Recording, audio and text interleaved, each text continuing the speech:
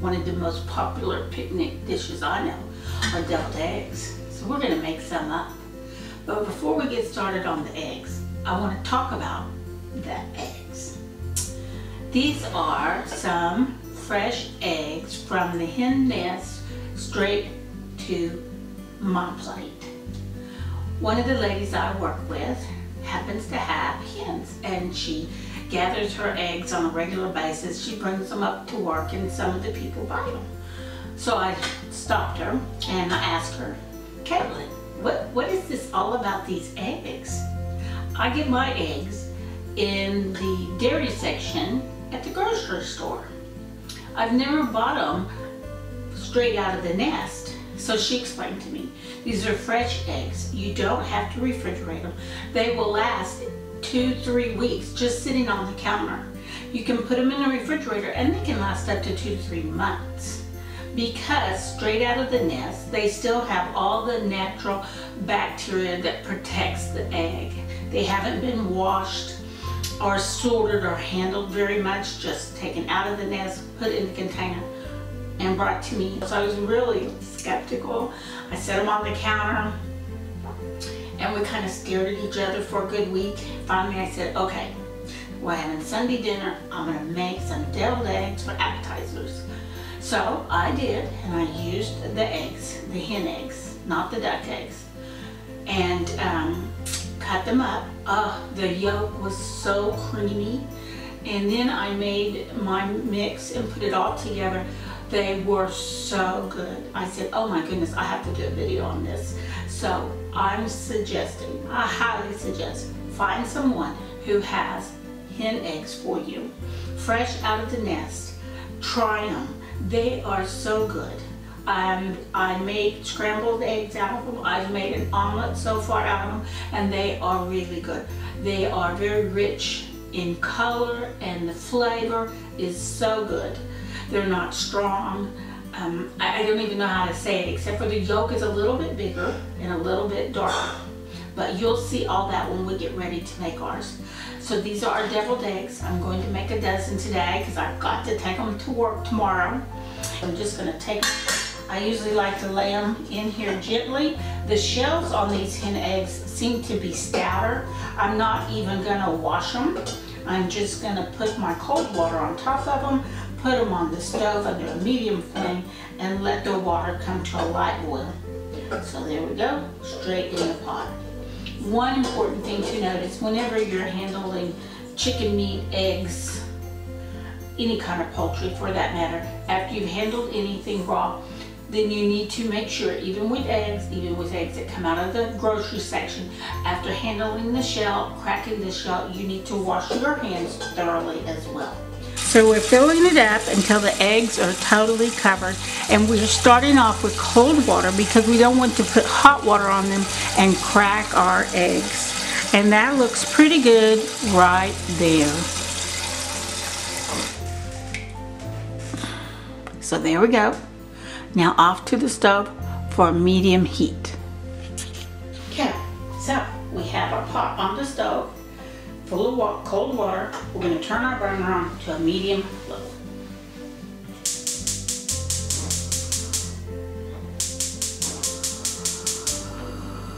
And there we go, flame down, medium low. Now most importantly as well is that we need to put a lid on to conserve our energy and help our pot boil faster. We have a nice light boil, maybe a little bit too hard, but it'll be okay. I'm going to turn the flame down just a tad, and then I'm going to put the lid back on it, and we're going to let it go for about 4 minutes. Then we'll turn them off. One of the things I want to show you is that when we have a boiled egg that we've taken out, and we've let it sit in the refrigerator overnight till the next day, and then you pull it out and then you want to peel it. Well, the biggest problem that we have is usually the shell will stick to the egg and you cannot get it off because it will just crumble in little pieces like so.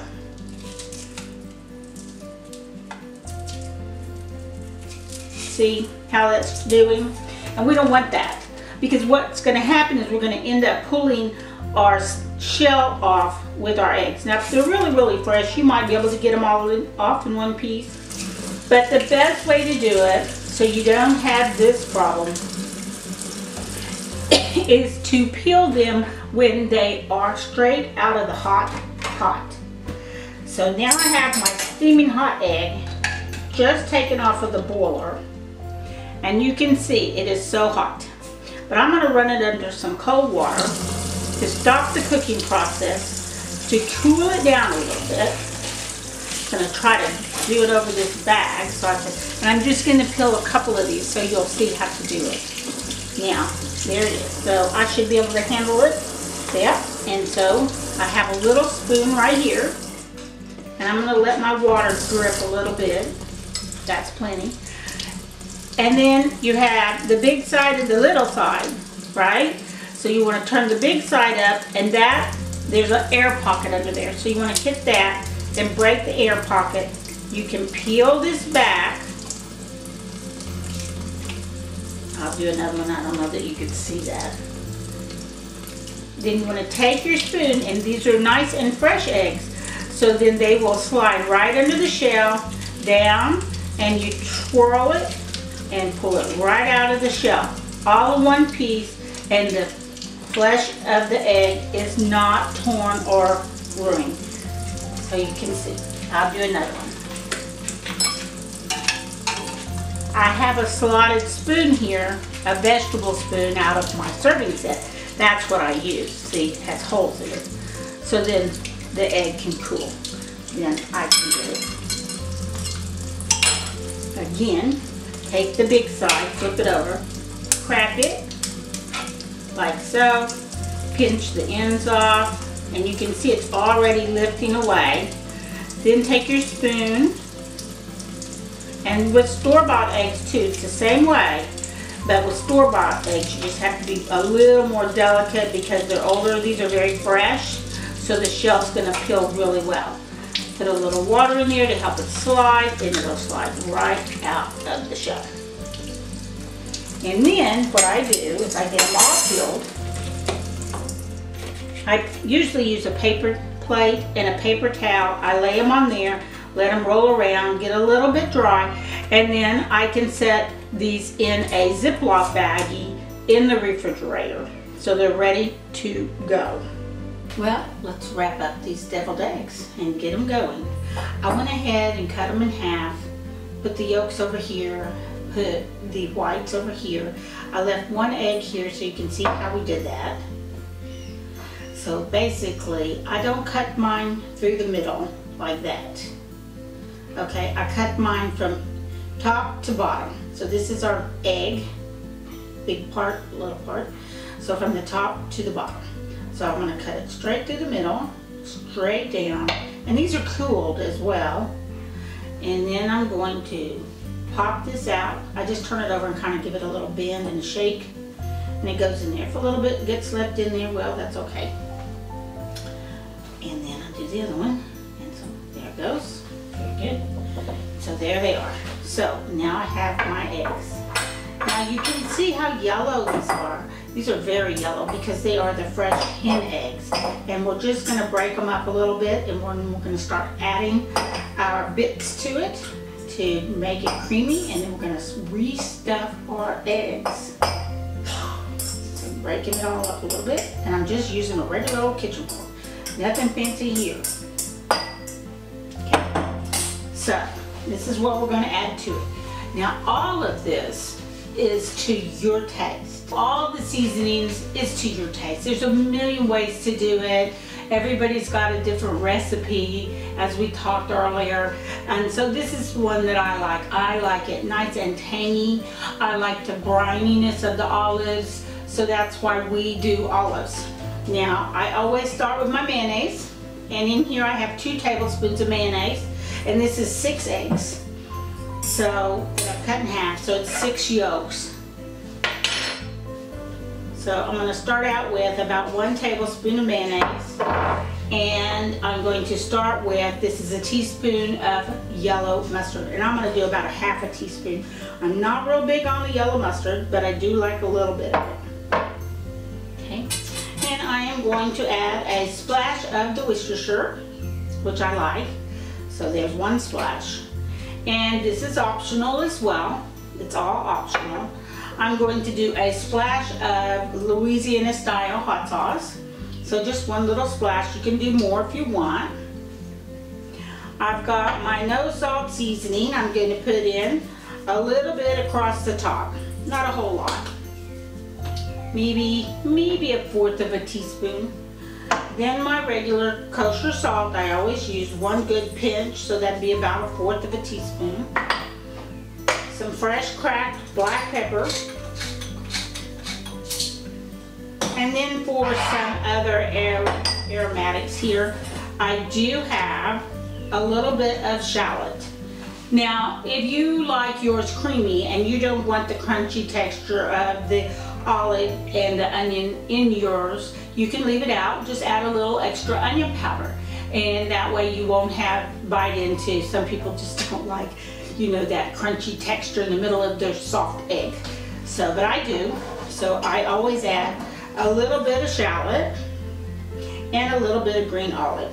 Just trying to get that in there without spilling my olives all over. There we go. So, show you the difference. So there goes my shallots. There goes about 3 little green olives. Now, these are my olives that I'm going to put on the top. They're for my topping. And so sometimes I use the colossal, but most importantly, we need to make sure that we have the pimento in the olive, and we chop it up when we chop up the other one, so you get the pimento and the green olive, and you get the brininess, and you get the green olive fresh taste. And then we slice them. So this is the little olive, and you can see the difference. This is a colossal, and this is a regular size green olive. You can use either one, whichever one you like, or have in the cabinet. I keep both. So this one is what I've cut into my little rings for my topping. And as you can see, I slice it to where I make sure that I get my little pimento sliced in there. And you just turn it and slice it, and it'll come out like that. And I probably get about 3 rings out of one of these little olives. Now I get more out of the big one, and this covers more. But these hen eggs are kind of small. The yolk is very large, but the white overall is small. So then we're just going to mix all this up. And then if we need to make it more creamy, if it's not creamy enough, then we can add some olive juice and or more mayonnaise, and then you just make it to your taste. And I am not into all the fancy piping. I am a home cook. I love to cook. I cook all the time. And I just want to cook and get this on the table. So I'm not trying to make it all fancy and put it in a piping bag. We just do it country style and spoon it in, although I live in the city. So see now how creamy that is. Now you can just go with it just like that, but I want a little bit more brininess to it, so I have a tablespoon of olive juice here, and I'm just going to spoon in about 1 teaspoon of that, and we'll mix it around and see how that does, because it's going to thin it up a bit. And we don't want it runny, but we want it malleable. We want it to be creamy. I think I'll add 1 more to it, and I think we're there. And then all we have to do is stuff our eggs. Top our eggs. And you can make these as spicy as you want. You can add sriracha to it. Sometimes I like to just put a little squirt of the sriracha on the top and then put my olive right in the middle of that. So there we go. Nice and creamy. I think I might add a little more mayonnaise.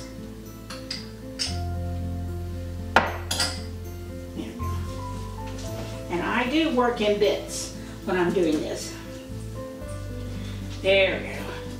But look how beautiful and yellow those yolks are. I think they're going to turn out really well. Now, this is where you taste it. See if you like it. Got what you needed. just going to use my little fork here.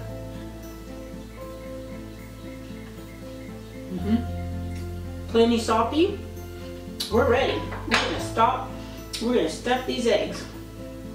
So, and I just use a spoon to stuff them with.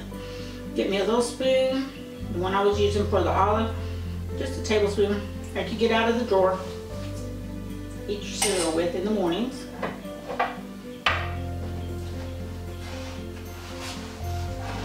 And put it on around.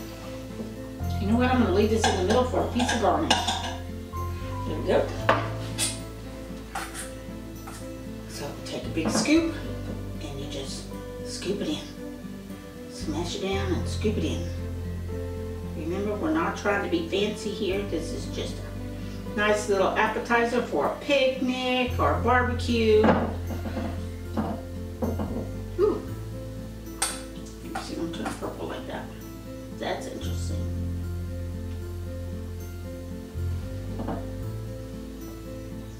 And I like to have them all going the same way. This is a plate my daughter gave me. So, because she found it at an antique market. So just go shopping at the antique market. You might find you a pretty egg plate.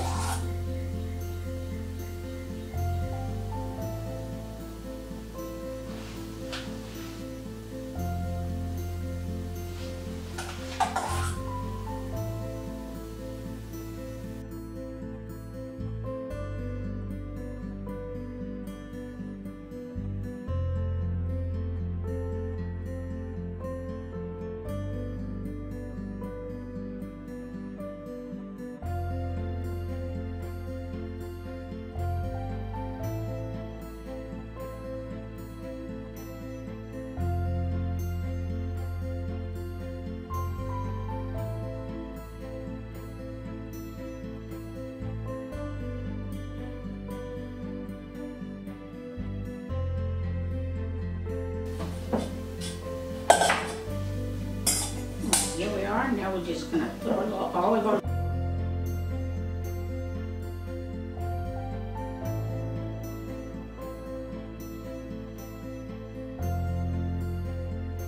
There we go. And of course we have to have, sprinkle it with the red stuff. Now you can sprinkle it with paprika, but I like to sprinkle it with my Cajun seasoning over the top, because I did add a little bit of the spicy Louisiana hot sauce in there. So let's see, I think I've got some here. No salt seasoning. There's no salt in this. Oh, I missed one. Missed. Down there. And we're just gonna do, and hold it up high. You're gonna make a mess. But then you'll get a light sprinkling all over everything.